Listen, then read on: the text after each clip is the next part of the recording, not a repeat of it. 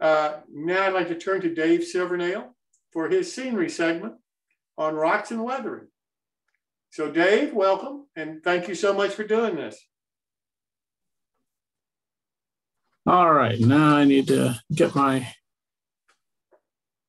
which one is, I think it's this one. Yep. Dang it. Thing across the top's hiding, so I can't really start the.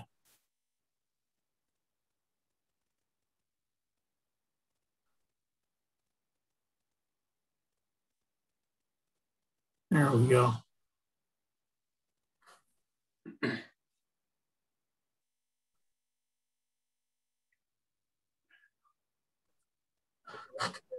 Dave, all right, so tonight's is on rock molds. And scenery in the mountainous areas are full of rocks, from cliffs to just rock outcroppings, or even a gigantic rock-faced mountain and everything in between. On a trip I took to Maine in 2016 for a narrow gauge convention, I even found rock formations at the rivers up in Maine. Dave, can you make your slide the full screen so maybe see it better? That's what I was trying, and it didn't seem to want to play. Okay. Let me try this again.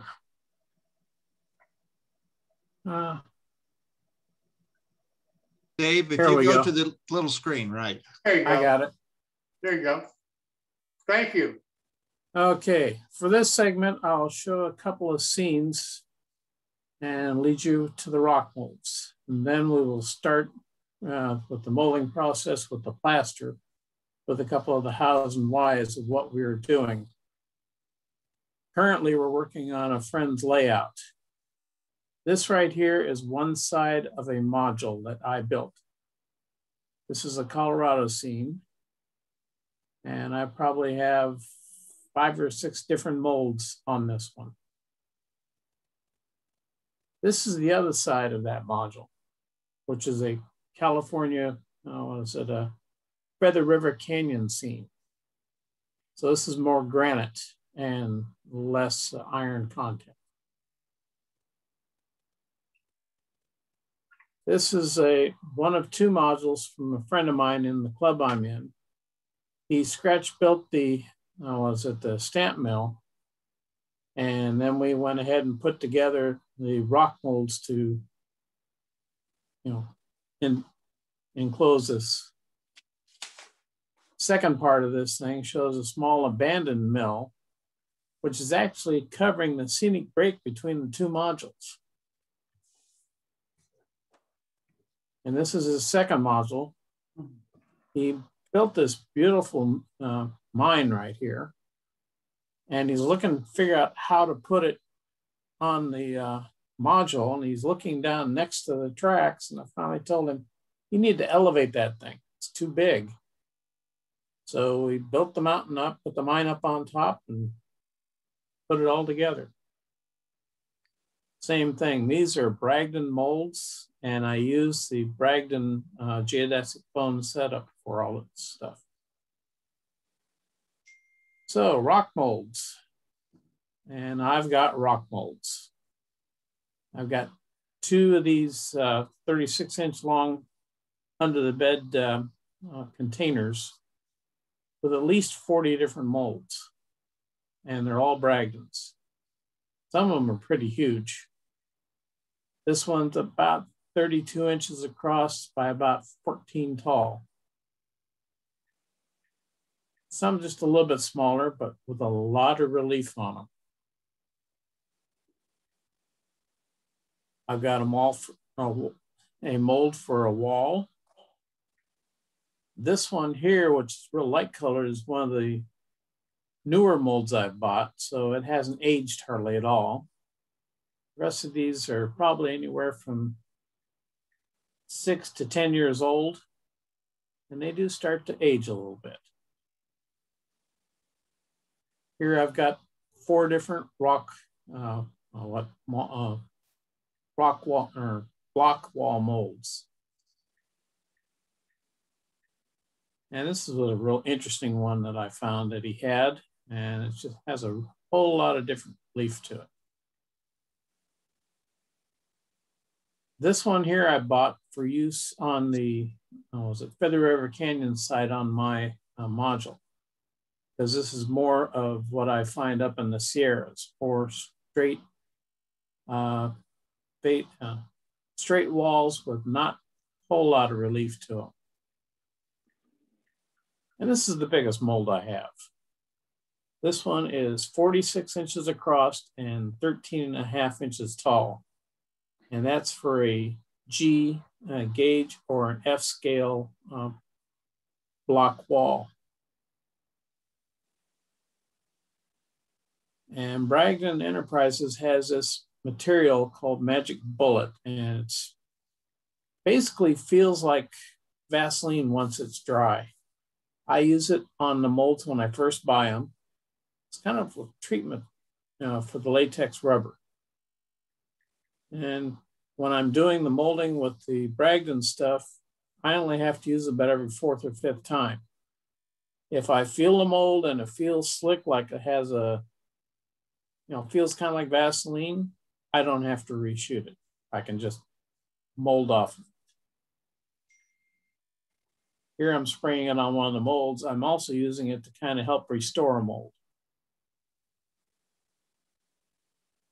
So what we're doing, a friend of mine is building an ON30 layout in a 20 by 36 basement, which is kind of strange for California, but there are some.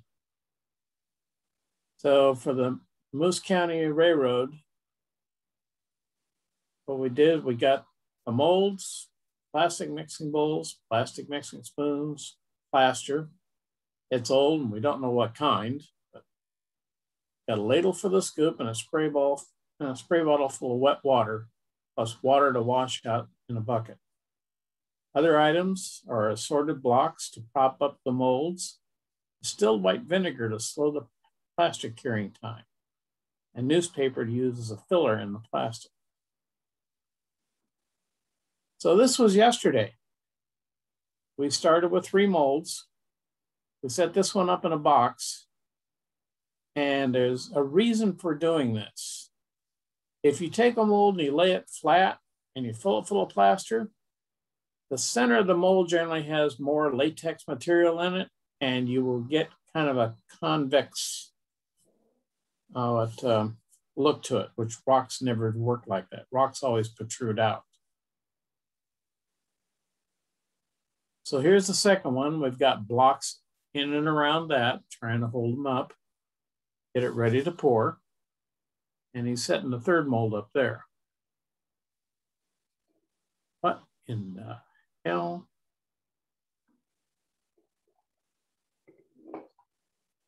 Okay, so now we're mixing what we thought was plaster. Unfortunately, this was some wall mud that we were trying to use. And the basic problem with the wall mud, you put it in there and you fill up the mold as far as you want to fill it. You wait about 20, 30 minutes. It's still wet. It's not setting up. So after we washed it out and figured out it was wall mud, we went and washed the mold out, threw it all away and started again. So this time we found the real plaster, although it's an old can of plaster and we don't know what type. And so we're doing just a couple of test molds. And he's using the newspaper crumpled up to put on the back of it. He was going to put some more plaster over the top of it, but unfortunately I demolded it for him before he got to that. But this is one of the ways he uses something to help from having to use so much plaster. So we finally got this up here, and when you put plaster in, what happens, plaster has, or when you mix it with water, it starts to cure, and there's a chemical reaction and gives off a little bit of heat. So that's when you know it's working. We filled a couple of small spots on this big mold. We're still just kind of checking this plaster out, see if it's going to work for us. You know, we got to a certain point, he fills it in, and then he takes the hammer and he taps on it, try to raise any bubbles.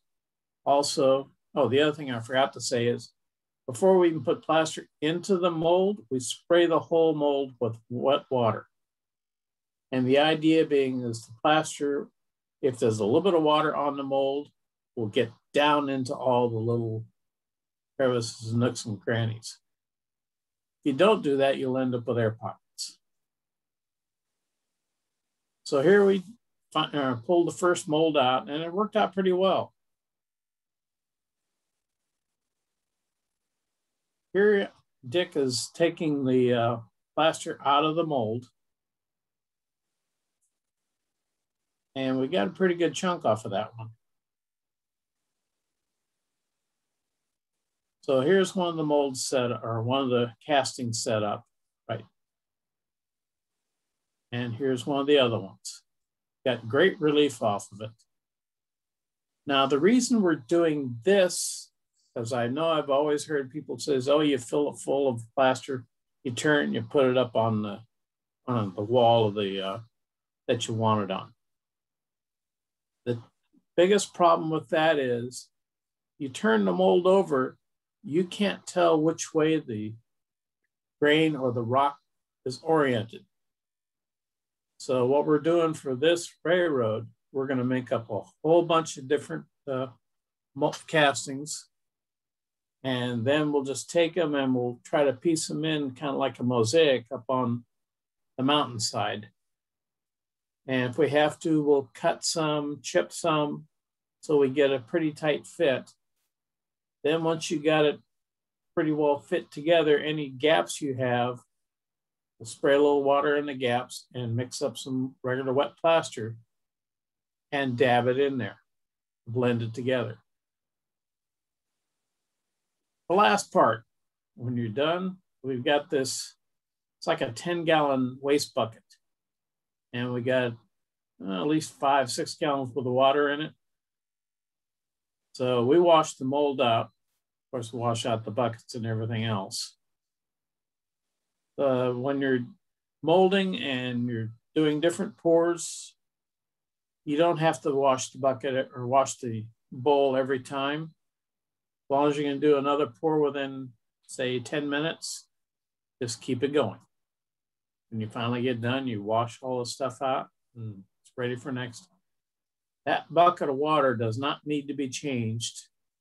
It'll sit there all week. Any plaster will end up settling on the bottom.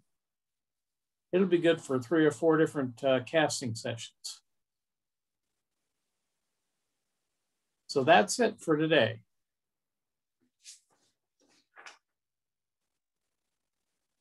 Well, Dave, I appreciate it so very much. I look forward to next time. There it is. Had to find the stop share. Thank you so very much. That's great.